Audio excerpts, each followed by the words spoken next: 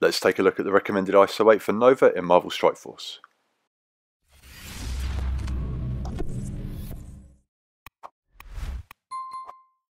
So Knowhere has just been made available for unlocking Marvel Strike Force, and you're here because you want to know what ISO weight class to apply to them.